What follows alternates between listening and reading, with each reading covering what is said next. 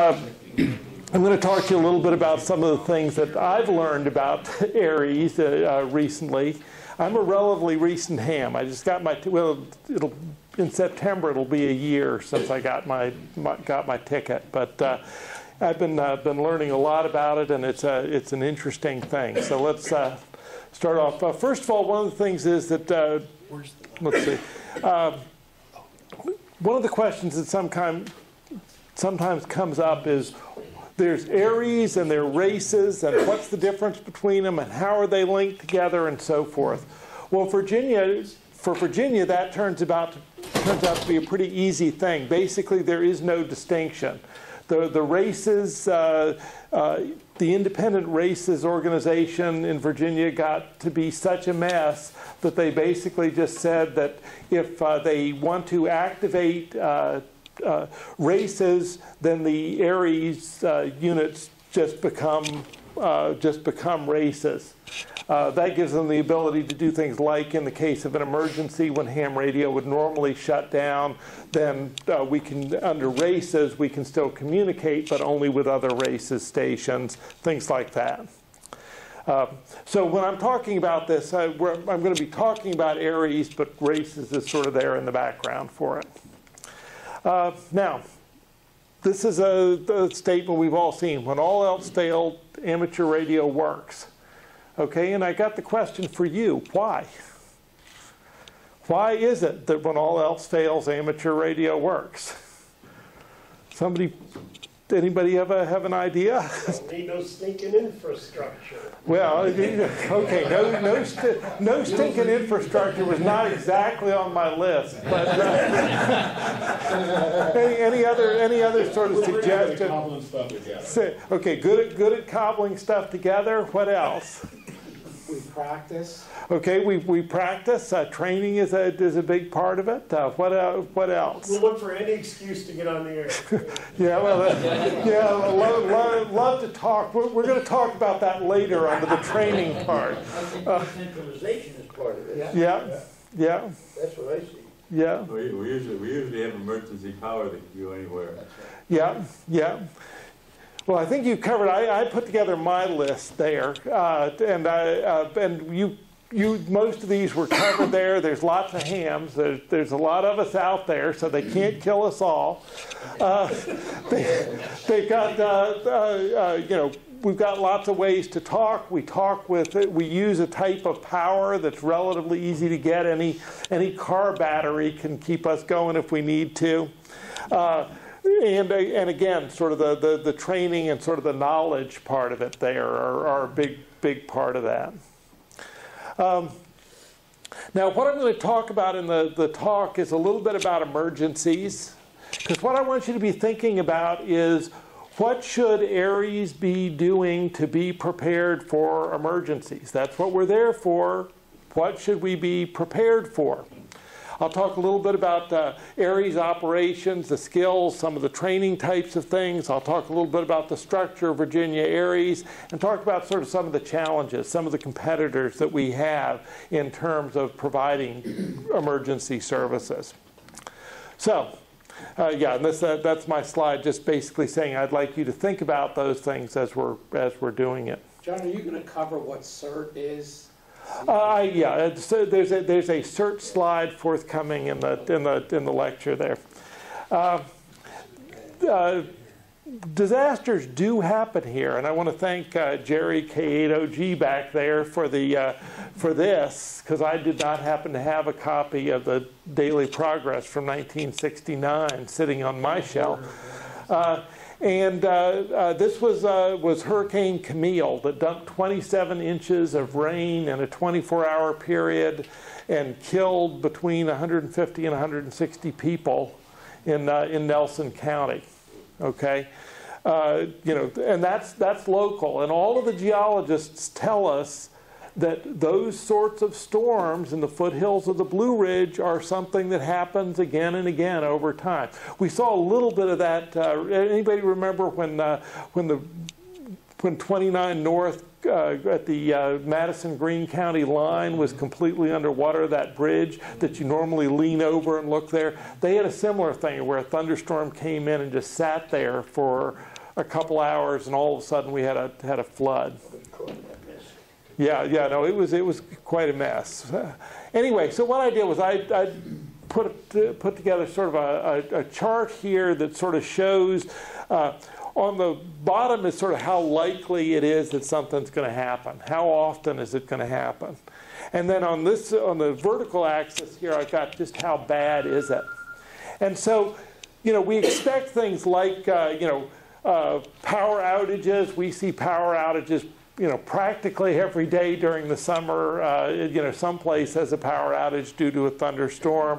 Winter storms, major winter storms, hurricanes, flooding, major hurricanes, and then we get up into the sort of the real wrath of God type of area where you've got a major earthquake, nuclear attacks. Just where terrorists fall into this, I don't know. They probably can. Who knows? They may disrupt my power. Who knows? They may be doing something more major there. Another real question mark there is sort of where cyber war and hackers might fall in here. I mean, if you want to talk about things that could take down our infrastructure, probably one of the ones you most need to worry about is some organized group that gets in and really does a serious job taking out the power system and also compromises the communication systems. Okay? The lack of centralization in ham radio probably means that we're relatively safe from that, though our logging software might be in grave danger of not working. Everybody's got a pencil. Yeah. So what do we have in our arsenal to sort of address this? So I've color-coded a little bit here. We've got our UHF, VHF. We've got our HF. And then we've also got, thanks to Mike, we're doing some things with microwave spread spectrum packet types of things as well. So what I did was went through and sort of color-coded that chart to try to see what type of communications mode is most likely to be critical there. And although what we focus on a lot is the UHF, VHF stuff, that's useful sort of in this area of the graph. Once you start getting up into some of these areas, all of a sudden maybe UHF, VHF is not going to do the job for you. You're going to need to be using HF to actually get out of the area. In the case of the prime example of this that everybody looks at is Hurricane Katrina. Okay, Hurricane Katrina, it wasn't just a question that the local repeaters were down. It was, so a lot of the things they were having to do there were in terms of bringing in HF rigs to do NVIS near vertical radiation patterns that could get them out 300 or 400 miles in a fairly reliable way from places like Red Cross centers and things like that. So those are, the big view of the types of things. Now, one of the challenges that we have, of course, is that it's relatively easy to train for these, and these are also ones that we're really likely to have them, there will probably be one of these types of incidents in the next couple of years that we will be asked to do. We had one last year. We'll probably have one next year. But the thing is that we need to be prepared not only to address those, but we also need to be prepared to deal with things like this. And these might not occur for a very long time. Hopefully they'll never occur in the lifetime of anybody here. But if they do, what are we going to do about it? So that's sort of that question is in terms of preparing for emergencies. Where should we be putting our efforts in terms of the preparation on the stuff that's really likely to happen, or the stuff that's probably won't happen but could? Those are sort of the questions there. So I will be interested in sort of hearing your feedback a little bit on what sorts of roles you think we should be focusing on. Because like I say there, my crystal ball is out for calibration. I can't tell you when the next earthquake is going to hit and what it's going to look like when it does. Even Mineral had substantial damage about 5 years ago. Right. That's less than 50 miles east of us. Yeah, no, and the thing is that the thing with earthquakes is that there are certain places where, yeah, if you're in California, probably earthquakes probably move down that graph considerably to the left. But but there are major faults that run under Mineral. There's actually one, I think, that runs under New York. And I mean, the biggest earthquake I think they've had in the continental United States was, I think, Missouri.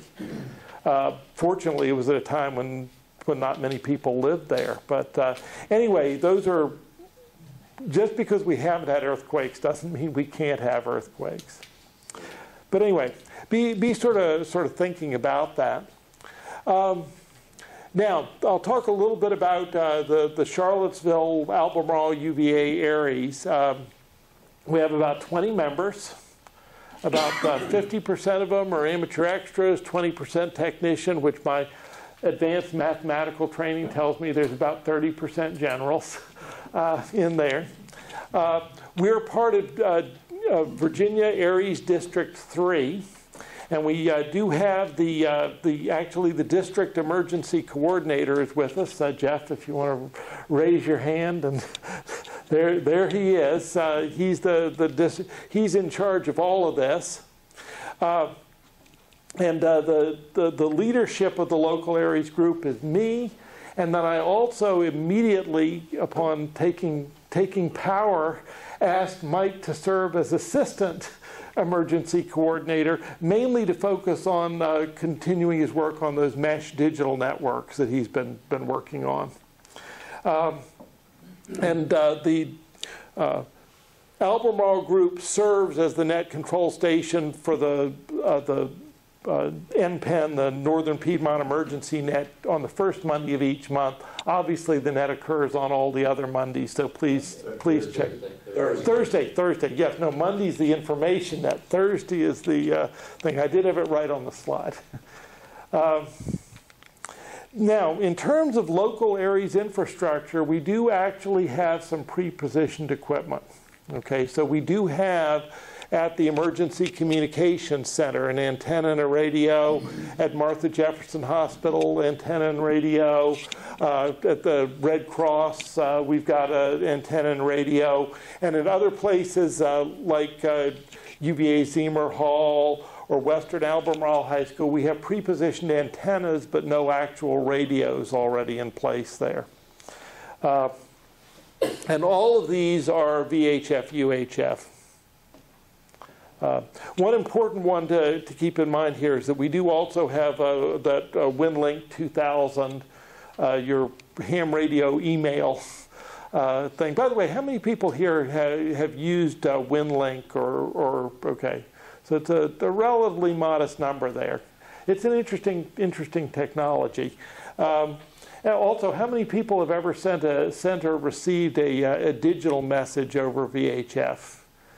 Okay, so that's sort of the same people, but maybe a little bit larger number there. The reason that I bring that up is because, of course, when you're working on emergency situations, you have two kinds of messages. You've got the sort of message that you can just easily exchange over phone, that's an informal message, but sometimes there are things that are important enough that they really need to be documented, and they need to be, somebody gives you the piece of paper and you send it exactly like it's written down. Well, sending it by voice is pretty cumbersome. It's really, so having the digital capability there is a real nice thing to have. But anyway, I just sort of point out that WinLink repeater that's just right up at the top of the hill here. You're missing a few.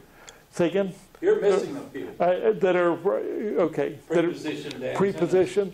Now, all of Crozet covered. Western Albemarle Rescue Squad, Fire Department. Okay. Albemarle County Police Department. Okay. I went with the book that I had, so I need to talk to you. There are 14 of them.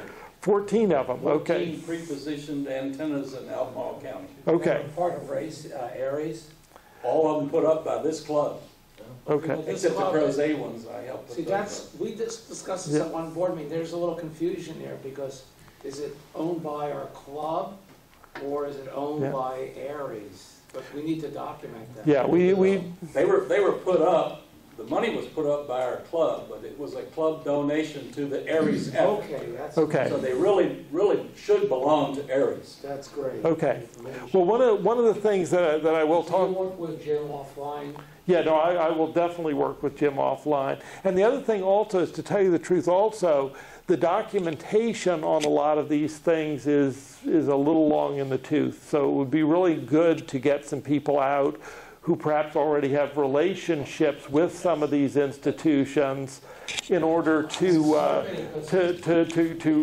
update that survey and also put it in a more electronic form. Right now it's in a notebook. Because if Jim was to get hit by a Mack truck or meteor, knowing Yeah. that it's a Crozet rescue squad, there might not be anyone around who knows where the coax is, right? It might be nice to test it, to Yeah. make sure it's all working. Yeah.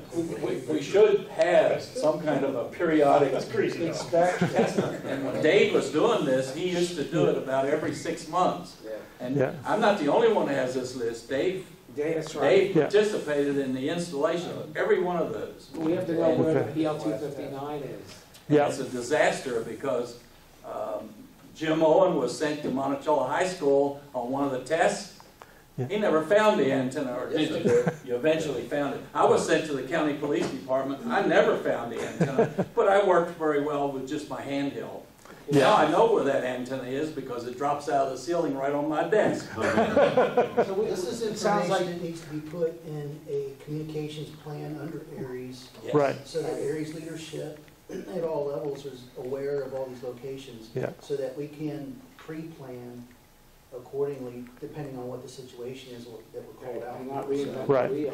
Yeah, I do have a notebook that actually came by way of Dave Damon through a couple of steps there, and it does not have a lot of those antennas in it. So, Maybe we could pick up the phone and talk to, between Yeah. Dave and Jim.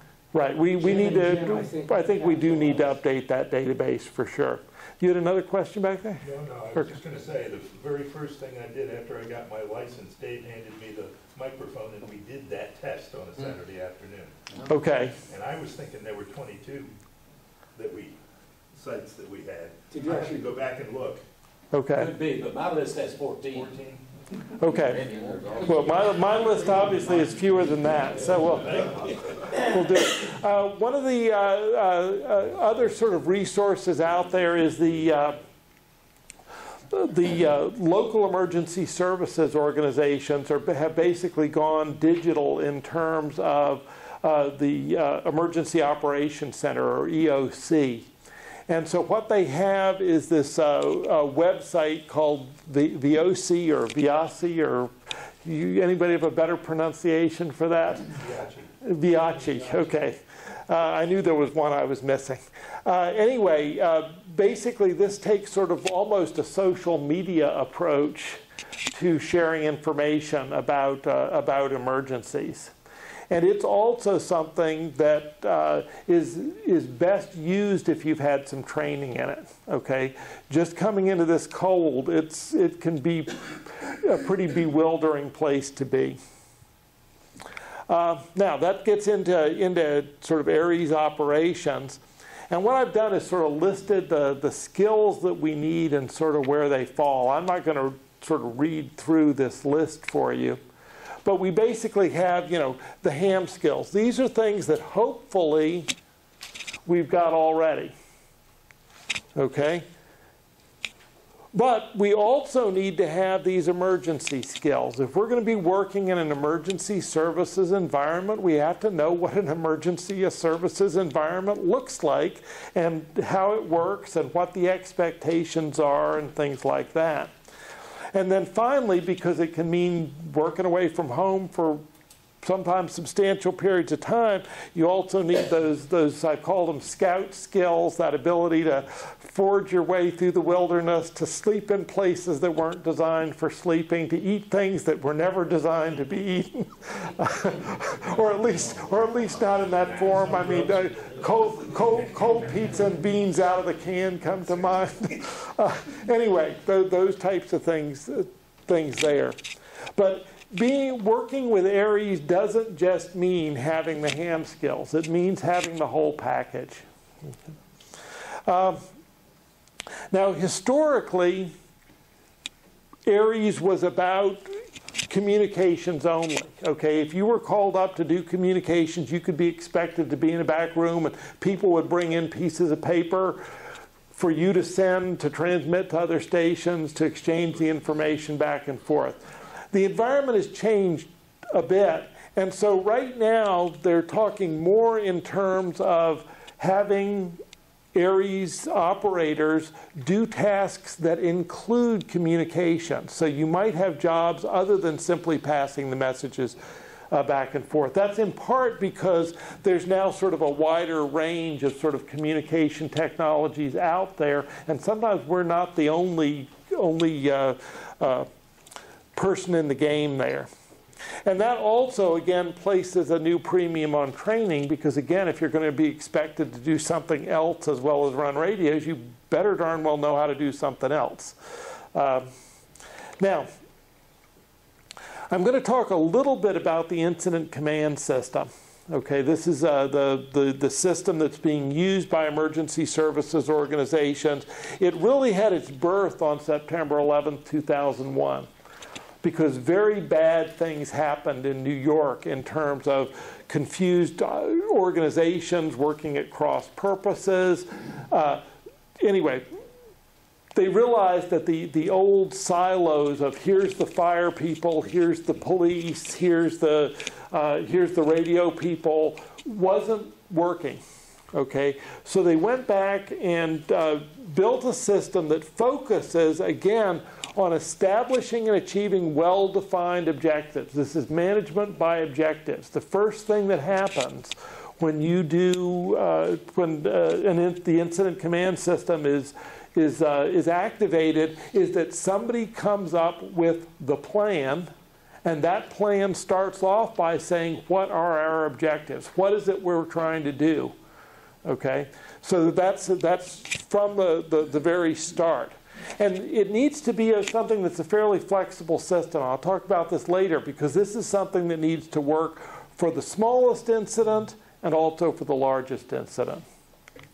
Now, this is the organization chart for it. I'm not going to spend sort of a huge amount of time on it, except to note that at the top there's one box. Okay, that box is the incident commander. Now, in some cases, that might be what they call a unified command, in which case this box might actually be filled by people in a room who are acting together to command the thing. This is usually in complex incidents of where you have different federal organizations that have different responsibilities. But for us, what it means is there's an incident commander. They have certain people to support them in terms of public affairs. This is the part that talks to the press. Typically, as an amateur radio operator, your job is not to be talking to the press. Okay, they've got somebody to do that for you.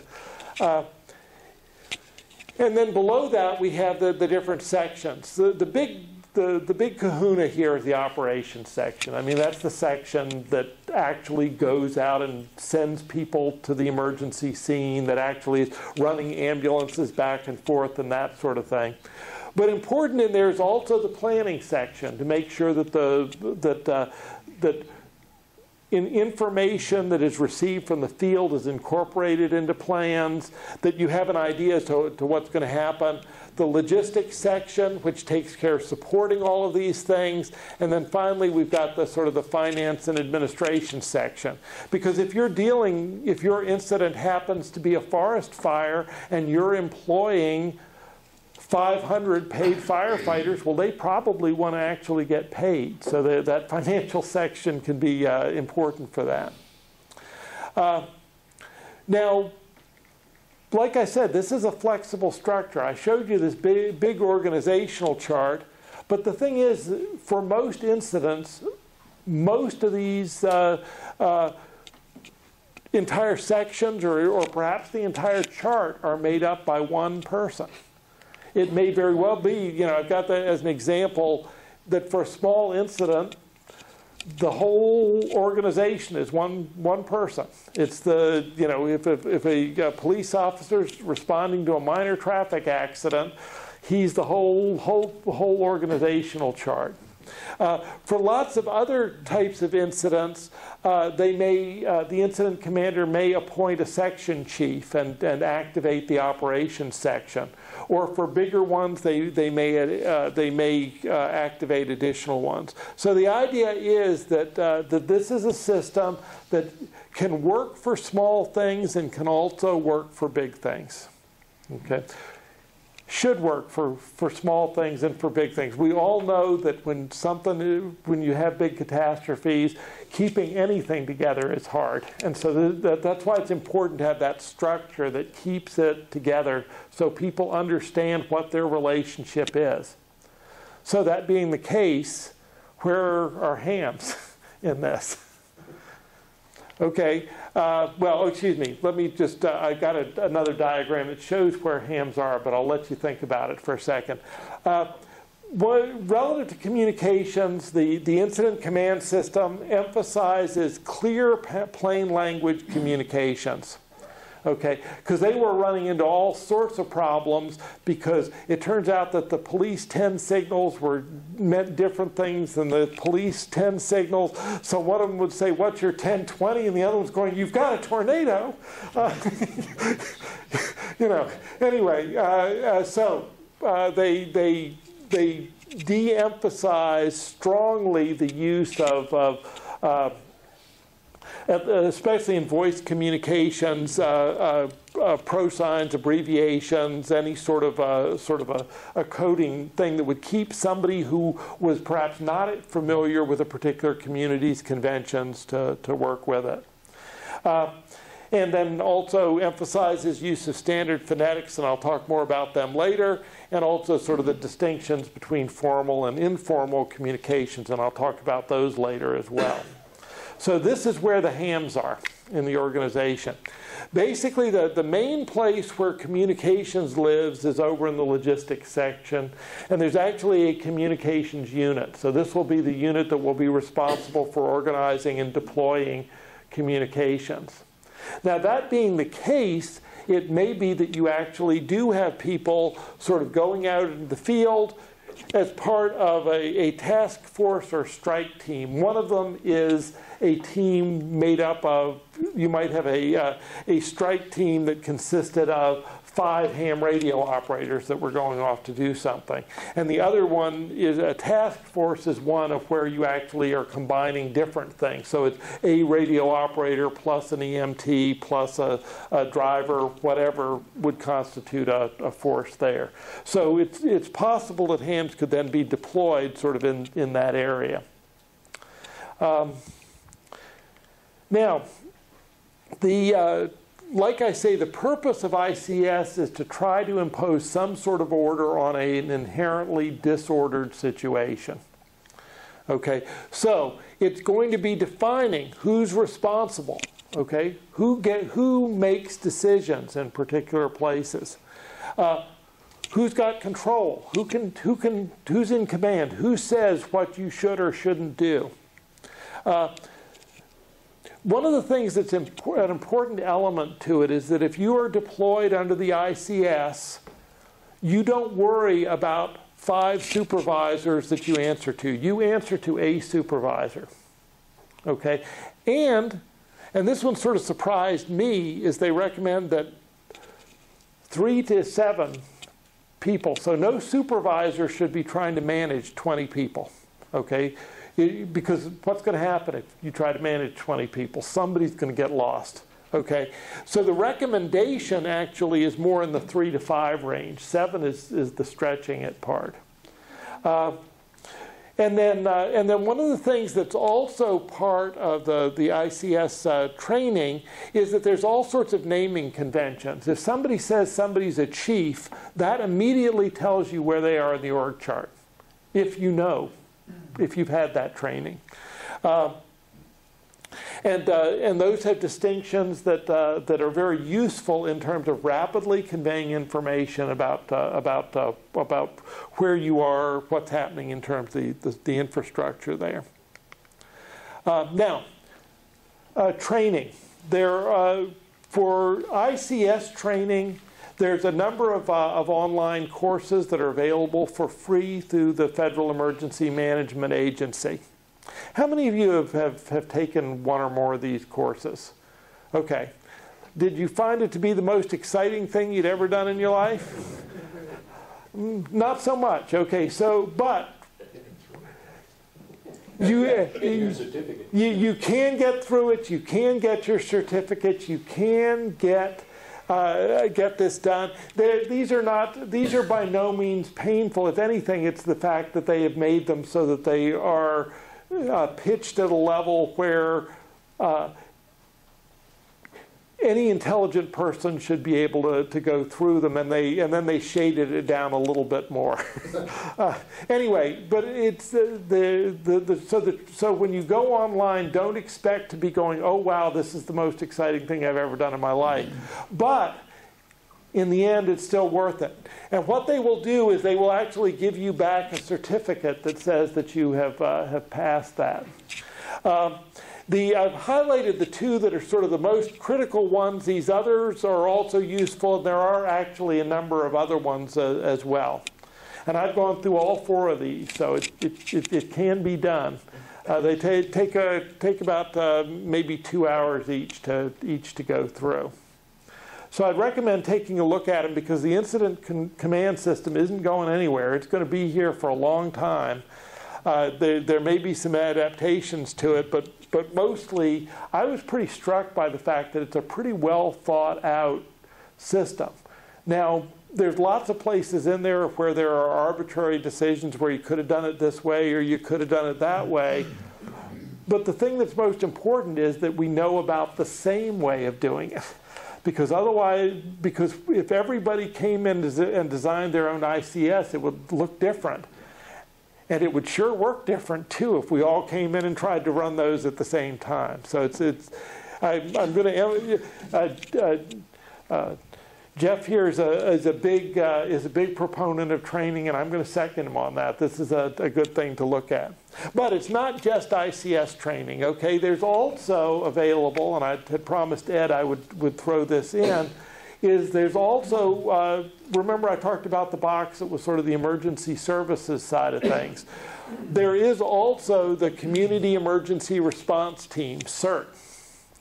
And they are basically designed to help prepare community members to participate in emergency responses. They offer 2 levels of training. Okay, the first level of training is really it's focused on the person. It's making sure that you're safe, that you're prepared, that has the elements of fire safety, elements of medical operations, some idea. But it's a 3-hour course. You take it once. Okay, they list 3 dates here. The next one coming up is August 16th, and it's from 6 to 9 in the evening. Okay. At the winery in Crozet. Yeah, there you go. Okay.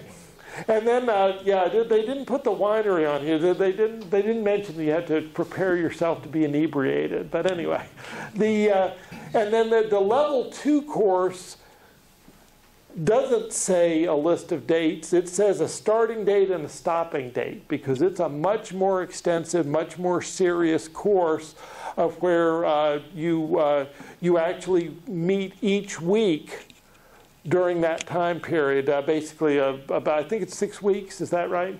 I'm bad at doing the math in my date math in my head. But anyway, after that, you're actually a CERT member. Yeah. He teaches the course. Yeah. Okay. Yeah. As a matter of fact, what did I miss? No, you're doing fine. Okay. Yeah, we do about 7 weeks. The last Okay. week is the final exam and sewing it all up. But yeah, I've been in CERT for about 10 years now. Yeah. Okay, so CERT, I have a question, because does CERT have a separate amateur radio or communications section? CERT is a served agency of ARES. Okay. So Okay. they will call us in to do communications from. right, and that's why it's good to have some of the training, because when you walk into the room, you want to see familiar faces. Yeah. Yeah, I think this is where there are some growing issues that are unresolved, as far as I understand. Maybe Jeff has resolved them, but up until this point, I haven't heard a resolution. But people who are hams under emergency conditions, as they report through the ICS system, okay, are going to be assigned to work through that method. Right. Okay? The problem that exists is there are many hams who have real jobs, Right. some of which are fire, police, military type jobs. Right. Those people are going to have to do their jobs under emergency conditions and Right. won't be necessarily available to service what ICS needs or what a CERT might need, and vice Right. versa between certain areas.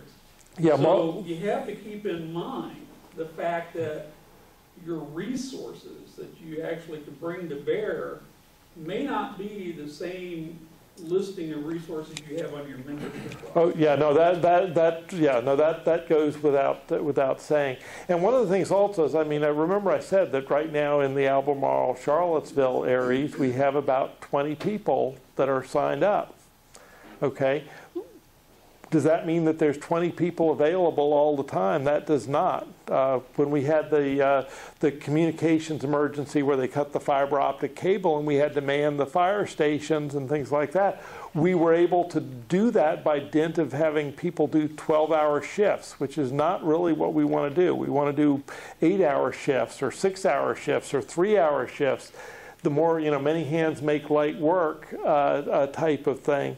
And there was also one fire station that in the middle of the night, we didn't have a person for. And that was not this was when the emergency was winding down, so it was less serious than it might have been, but we definitely we're not overmanned, let's put it that way. Jeff? That's why we have mutual aid agreements in place for areas as well. We can go national if we need to. That's when they would come to me and I would go up to the state level and they can go out to the national level. We call ARES members in. So our roster may be small, but we have a big pool nationwide to draw from. We can put the word out. It may take time to get them in here. Right. But, that's what we have to do. We have to really use people on our ARES rosters and then go out to the rosters that are at the state or national level. John, is there ARES, are you doing recruiting for ARES and training and certification? Well, Or you start off in CERT, I'm really confused. Well, I'll get to that in a minute. If I don't get to it, remind me about it. I will say that there's also ARRL training. Okay, in addition to ICS and CERT training, there is also actual ARRL training. Strangely enough, this stuff isn't free. I'm in the middle of this, the EC 001 course, and that's about a $50 course to take that one. And it's a fairly extensive course. I think they say about 45 hours to finish it, yeah. I was blessed. When I took it, there was an agency that reimbursed me. Ah, okay. Well, please send me the name of this agency. Anyway, so there's also the ARRL offers things as well. So let's talk a little bit about Virginia ARES. Okay, this is the organizational chart for, at least in the emergency operations plan for the Virginia section. Does this look at all familiar to you? Okay, it's basically they stole the ICS chart. They broke some of the other one listed a liaison officer. Here they list all the specific organizational liaisons. But basically this is the same chart. Okay, that's the ICS chart is seen there. And now here, the operations section is more in terms of running these ODIN nets, the Old Dominion Emergency Net. Okay, these are nets that are not simply VHF, UHF nets. These are typically HF nets, and some of them CW, some of them digital, some of them voice. And right now, our main liaison for those is Jeff there. But that's an area that maybe we should be thinking about doing a little more, and not for those little emergencies that were down in the lower side of the graph, but for those big emergencies that were up in the upper part of the graph. Now, one of the things that always comes up, or maybe should come up, when we're talking about it is professionalism. Because one of the things is that amateurs, we cherish the freedom. We're amateurs for a reason. If we wanted to get paid to do this stuff, if we wanted to have a boss telling us how to do it, we would probably be employed at a radio station somewhere. But at the same time, the emergency services organizations, they pride themselves on professionalism. And there's nothing that a ham, there's nothing in that definition of a ham that rules out a ham being a professional. So you can be an amateur professional, provided that you've got that skill. Yeah, the skill, good judgment, and polite behavior. Those are the key things. Okay, and that's skill with radios, and maybe that's skill with some of the other emergency services, or knowledge about how emergency services works, that sort of thing. There's some no-nos out there. Okay, one of them is do not self-deploy. Okay, big hurricane rolls into the area. You've never signed up with ARES, but by gosh, you're going to go out and you're going to set up a station that's going to help everybody in your vicinity. Probably not a good idea, okay? A couple reasons for that. One of them is that you may actually, you will be adding to the confusion. You're going to be operating on repeaters that are, maybe you have other uses assigned for them. You're not going to be coordinating your efforts. You're going to have nobody who's going to be sending you any relief. I mean, that's a big part of the ICS, is making sure that there's, nobody gets sent out there just for 24 hours at a time. There's always somebody there to replace you. John, I know we're running a little long, but I have to interject. Yeah. When I was in Alaska for 14 years, I worked with search and rescue.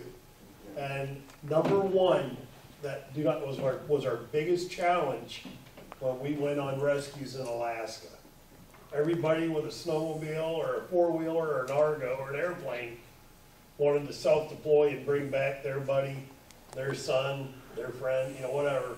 And we spent more time practically rounding up everybody after we either found the person or recovered the body. Then we ended up with 2 or 3 more people out there that we had to round them up. And that totally caused a lot of problems over the decade that I spent doing search and rescue in Alaska. It was a big problem because it's personalities, and people have a genuine personal interest sometimes in an emergency situation. Yeah. So that takes discipline. Right, yeah, no, well, anyway, so the thing is, first of all, if you think in the case of an emergency you would like to participate, the time to sign up with ARES is earlier rather than later. It's get the training so that you're actually prepared to participate should it come. And if there's an emergency and for some reason you need to take care of your family, you have a job, there's some other reason, that's okay. Okay, that's being signed up for ARES doesn't mean that ARES overrides every important thing in your life. Okay, it's a choice for particular deployments. The other thing also is like I said, that there is an important part of the system is actually having formal traffic, actually having the ability to transfer those word-by-word messages. And so there are certain tasks under the ICS that actually are required to be as formal messages. You don't want somebody just sort of saying, oh, well, I think you should send out 12 police cars. And no, it needs to be an explicit order to send out 12 police cars. Phonetic alphabets, we talk a lot about sort of phonetic alphabets. The big thing I wanted to emphasize was that these were not done just by accident. They actually set out not a list of what the phonetic alphabet should be to 31 different countries. They sent out phonograph records because they wanted to make sure that not just for English but also for non-English languages, that the different terms in the phonetic alphabet would be understandable. Okay, so that's why we emphasize using the standard alphabet. Now, one of the things some of you may have picked up is I said that these are the ICAO, and then I mentioned some of the ITU. We usually talk about ITU phonetics. But one of the things that's sort of interesting, I went to the ITU website, and it turns out that this is the way ITU says we should handle numbers. And I don't think I've ever heard anybody say this is KK4, Carte4, or KK Carte4, Juliet Hotel Papa, or Juliet Papa there. So they basically have made something that's, again, sort of a more multilingual sort of thing. So we tend to use what would be the International Civil Aviation Organization, that was the one that originally came up with the list. We tend to use just sort of the regular numbers. But I came across that and I thought it was sort of an interesting. That says numbers that we don't use. These are the numbers we don't use. We're going to just use the numbers 1, 2, 3, 4, 5, 6. We might throw in niner, but that's about as far off as we're going to get from the regular things. But if you ever hear one of these, this is actually the official ITU list. I never heard it, and I don't really think I want to push it. As a matter of fact, I'm very sure I don't. Anyway. Obviously, never talked to an Italian. Yeah, I've been still trying to figure out what even language that was. Now, that's rare to get. Anyway, one of the challenges for ARES is that right now there's a lot of competition out there, okay? It used to be that for public service events, you needed amateur radio operators to be there because you had no way to communicate. Now everybody's got a cell phone, and cell phones work in a lot of places. They certainly don't work when you have an emergency, because what happens then is everybody uses them, and once you get 10% saturation, the whole network goes to hell in a handbasket. The internet. Well, they actually expect the internet to play an important role, though that virtual emergency operations center. But that's, again, competition for us. That's something that might have been used radio again. The local communications infrastructure. We saw the presentation from the ECC folks, and they talked about all the levels of stuff they've got. So if we want to, be playing an important role in emergency communications, we need to bring something to the table that is missing. And it can't be that we're the group that's the hardest to deal with, which in some of the training exercises, they talk about the fact that somebody said that they would rather herd cats than have to deal with ham radio operators. I'm hoping that they ran into a bad batch of ham radio operators. So it's certainly not ones that have been trained. But having those elements, the flexibility, obviously, that's improvisation is something that we can probably do better than any other group there. And that's just sort of the example from the recent one there. So that's sort of my question for you is what role should ARES play, and what role should you play in ARES? For those of you who aren't on the 20-member list. What is a prerequisite for joining or applying? Basically, you fill out the application, and then once you've filled out the application, we would very much like you to go and take some of those ICS courses online so that you're prepared there. The FEMA course? The FEMA courses, and then also participating in the Northern Piedmont Emergency Net on Thursday Do you night. think one of these days you might put out an all-club email summarizing this? Because Yeah. I wasn't taking notes, and we only have a fraction. Well, we of the members. videotaped it. Right, but I'm just saying, if Yeah. you could just put out a short, concise email Yeah. defining ARES, recruiting members. And the web address to go to register. Right. You know, Okay. maybe include the application, or do you do it online, or is it a Yeah, PDF? there's an online system, but I'm actually going to defer to Jeff in terms of the details. The new District 3 website Yeah. is up, and you can go there, and there's a form that we set up that you can type your information in and send it. It'll come to me, and I'll send it to the EC for whatever Okay. jurisdiction you live in. Chester helped me set up the website, and gonna work a little bit with Mike, and we may change it over from the current D3 website, and change some things around, but that's aresgcva.us. Okay. You can include that link in your. Yes, no, I will add that. I will add that to the email. And I did throw together sort of a little bit of a list of sort of some of the things I'd like to sort of see some more stuff on. But that's my list, and I want you to be thinking about your list. Yeah. I'd like to offer to this club the fact of the ARRL training on ICS. Jeff and I are two of the three trainers in Virginia. Okay. So we are capable between us to do stand-up training for those things on behalf of ARRL. So Okay. if that's something that this club would like, then we can talk with you about it. Yeah. No, that definitely sounds good. There's somebody else that had a hand up. Well, I was just gonna comment, I mean, some of us have emergency power, big generators, and, with a fixed station that can be an emergency node just like that. Right. For HF and VHF, without having to go anywhere. Right. And, I mean, do you guys have a list of people like me and others that have that? Well, They have a title for it. ARRL does recognize that, fixed stations, and they call them emergency, I forget their exact title, but they're emergency stations, but they're registered with ARES as well.